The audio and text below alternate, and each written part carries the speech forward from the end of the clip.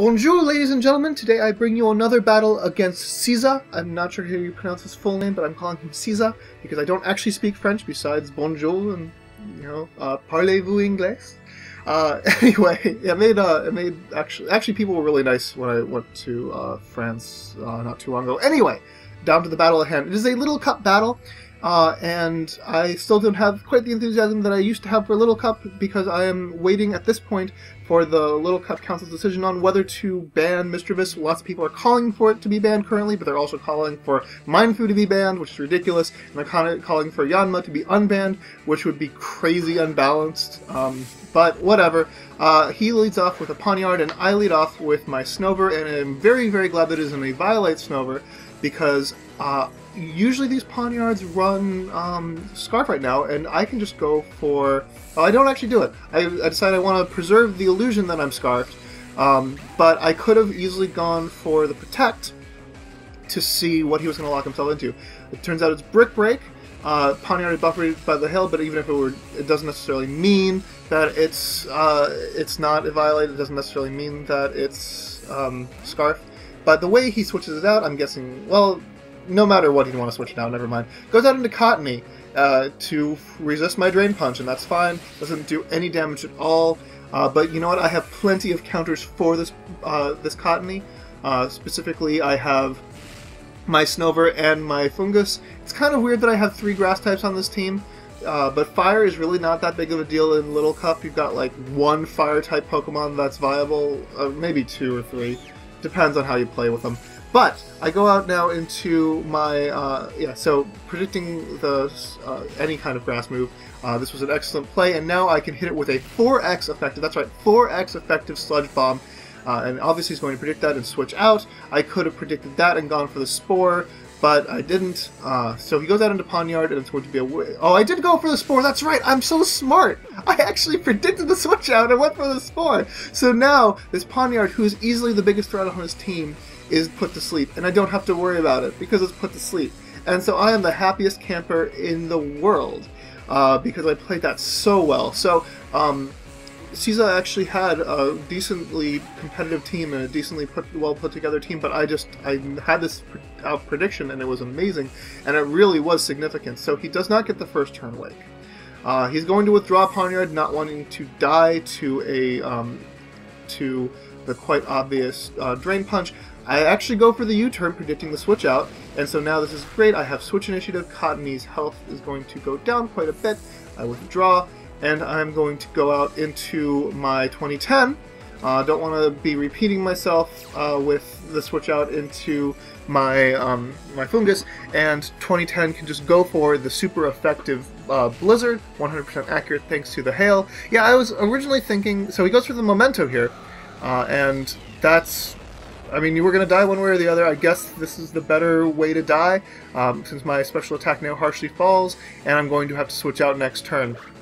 This is actually going to prove to be a very good move for him, so Blizzard does nothing. This is going to turn out to be a very good move for him, because he's going to go out into his Zigzagoon, and I'm going to have to switch out and let him get up a free Belly Drum. And, you know, Belly Drum Zigzagoon is actually fairly intimidating, as you will see. He goes for the Belly Drum. It's going to cut his health in half, but, you know, Berry Juice is a thing this generation, so it's going to go right back up to full HP, and Cuddle Dum is now out, and I'm thinking, yeah, what Cuddle Dum also walls it. So, doesn't wall it as well as it did last gen, because last gen, not even Thief would be regularly effective against it, so it resisted pretty much all of his moves. Actually, I think all the moves that he had. So he goes for Thief here, and I realize, oh, this is actually doubly... I'm screwed, because this is doubly I'm screwed because he steals my Violate and now he has an Violate. So that was actually excellently played, and I'm like, I can deal with this, right? This isn't like good game, right? Because Extreme Speed boost at +6. Yeah, so actually the best thing I can do right now is Protect Stall. I'm going to go ahead and just stall him out and try to get his health as low as possible, and there is Hail, and that's going to help. I go ahead and Protect here. And so he's going to take damage from Hell, he's going to take damage from Leech Seed, and I'm thinking, so this is, my team is a legitimately full stall team. I think actually if you classify it by regular criteria, it ends up semi-stall. Yeah, I have done some analysis in the past on what constitutes a stall team, and I think this constitutes a semi-stall by OU standards, and semi-stall by OU standards versus, you know, for Little Cup's an extremely offensive tier, you know, is pretty darn stally. So anyway, he gets my health now really low, but does not manage to take me out, and he's taking Iron Barbs damage, and that's really helping. So I'm thinking I actually might be able to take this thing out before, well, not before I die, but as I die. And I'm getting up enough hazards, and he doesn't have any spinners, that I'm thinking that this is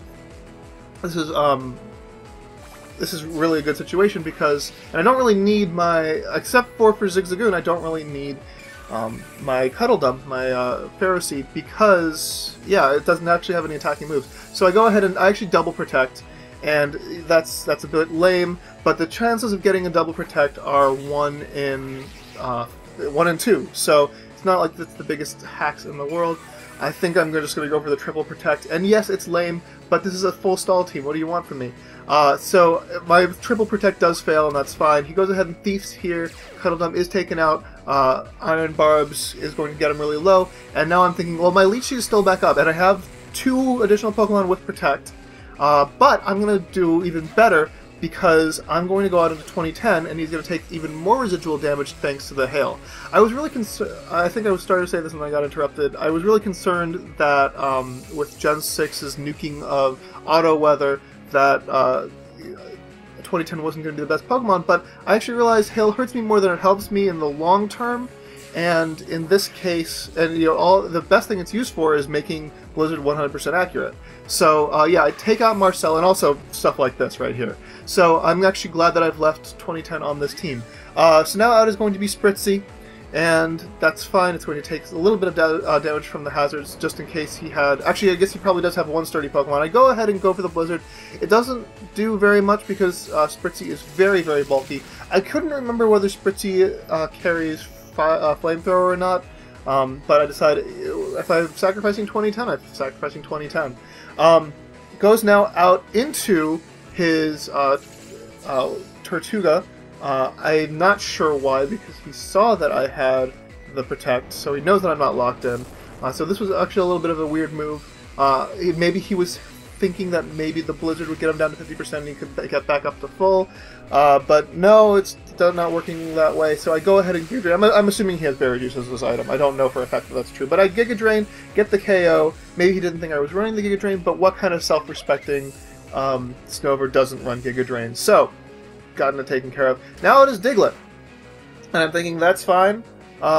Maybe it has Rock Slide, but it's not Stab, so I don't think it can take me out. Gets me down to 11. That's fine.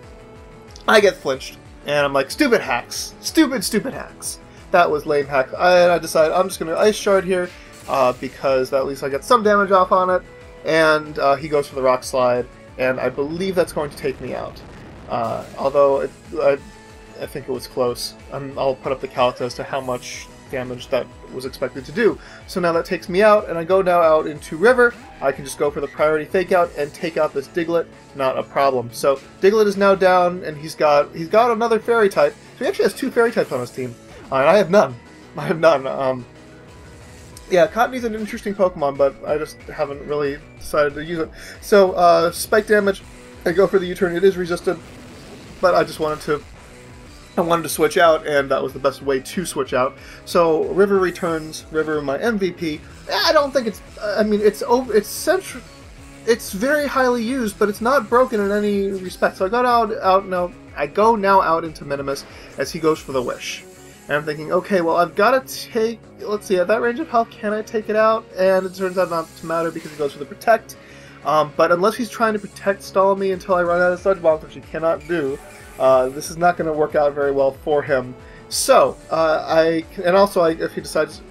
decide that he just wants to play that game, I can regenerate or stall him just by switching out into a few different Pokemon. Actually, I only have 2 Pokemon who have regenerated at this point because I've gotten rid of my Slowpoke. He goes for the Calm Mind, and that unfortunately is going to cost him a Spritzy, because now he doesn't have a Wish set up. He can't Wish Protect. The poison didn't matter, because even if he weren't poisoned, I could take him out on the next turn no matter what he did. Also, I outspeed, it turns out. So I go ahead and Sludge Bomb and take out his Spritzy, And now he's down to one final Pokemon, which is a Sleeping Pawniard, and I have enough Pokemon left that I can deal with it, assuming that it is choice locked. Even if it's not choice locked, I can deal with it. I can deal with it partially by putting it back to sleep, but let's not go down that rabbit hole. I go now out into River, and this should be good game. I don't think he has any moves that can take out my Mindfu, but even if he does, it's not that big a deal. So he goes for the knockoff, and that's probably the best move. Well, actually, Iron Head is probably a better move there, but he wanted to get rid of my Violate anyway. I go for the Drain Punch, and that is going to take him out, and this is good game. It wasn't quite a body bag because I lost 2, but I am still very pleased with how this team is doing. Believe it or not, I actually lose a decent percentage of my matches when I play on Showdown, because people on Showdown who play Little Cup at a high level are very good. But yeah, so anyway, comment, rate, subscribe, and challenge. So long, folks.